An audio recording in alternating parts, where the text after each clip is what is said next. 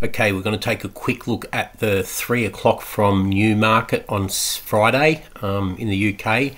It's the 7 furlong Group 2 Dubai Rockfel Stakes. 60,000 to the winner, 8 horses engaged to go round. The favourite in the race is the 5 Shuwari at 3.0.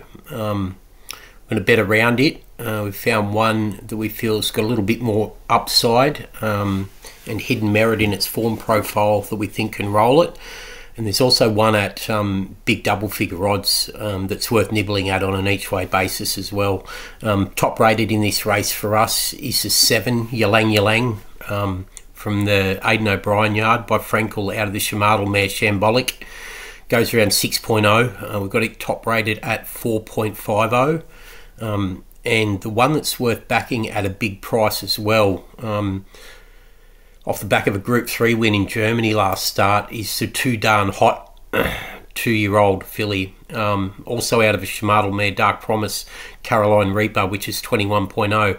If it can get back to its Newmarket form 3 starts ago when it won by 4.5, it's a chance of overturning its more fancied rivals. So let's take a look at the 2 that we're keen on in this. We'll start with the top elect Ylang. Well bred by Frankel out of the Shuwari mare Shambolic, and she traces back to the Be My Chief mare Comic, who's the second dam of this one. Now, Comic has got the 7 from 15 winner by Dan Seeley Laughing, who was 110 RPR rated, but also Viva Pitaka, the champion Hong Kong horse back in 2009, 2010, won multiple Group 1s in Hong Kong over a 2-3 year period. She was absolute top class, or he was absolute top class for John Moore.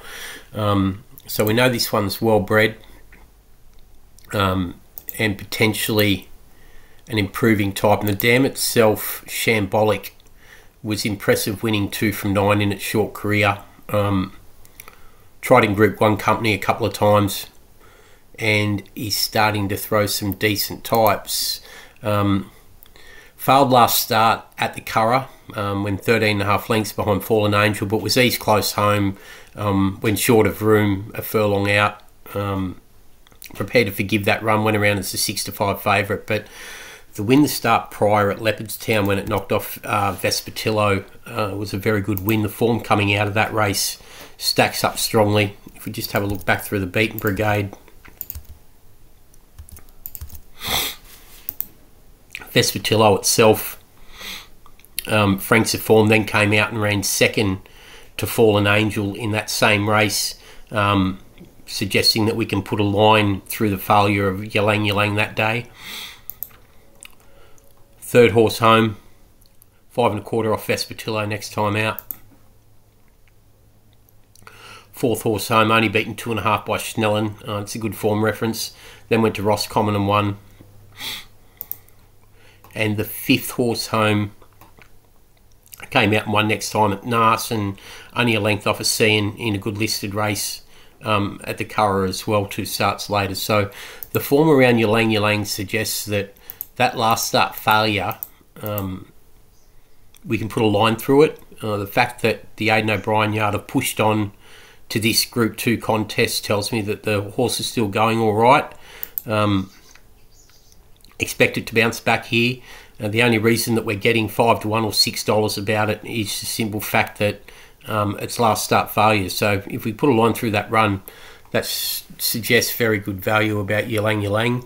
Versus the favourite Shuwari, which won by half length over Fallen Angel last start, but price is exposed now and just got a feeling there's more upside associated to Ylang. The other one that's worthwhile nibbling at on an each way basis is the Too Darn Hot filly Caroline Reaper. She goes around at 21.0. She's by Too Darn Hot, as I said, out of a Shuwari mare, Dark Promise. And this one traces back to the Law Society mare, La Sky, who's the second dam. And she's got the high-class Solar Sky and also Love Divine. Love Divine itself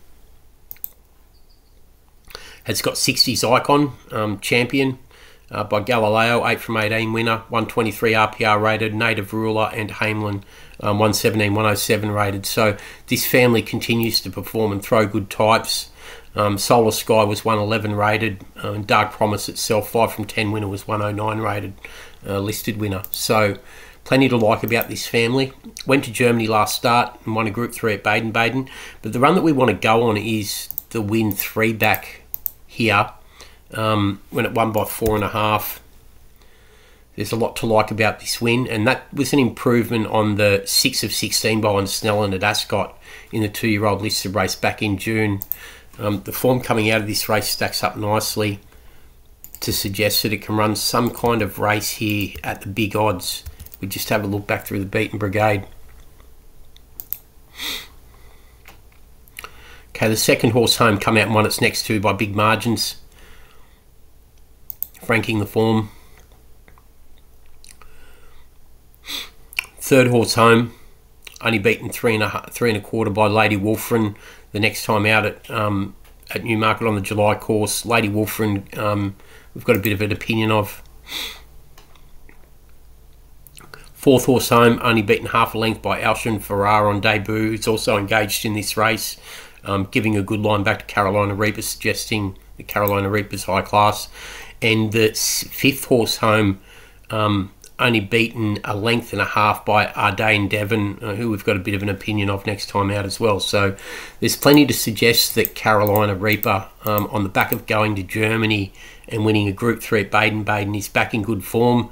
We'll put a line through that Newmarket run in the Group 3 behind Fallen Angel. If it can get back to that level that it showed the start prior, knocking off Ambient Amigo back in July, that $21 is going to look a little bit of a luxury. So once again, the 3 o'clock from Newmarket on Friday, the 7 furlong Dubai Rockfel Stakes Group 2.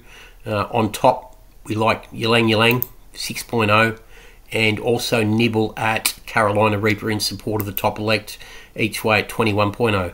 That's the 3 o'clock from Newmarket on Friday. Thanks.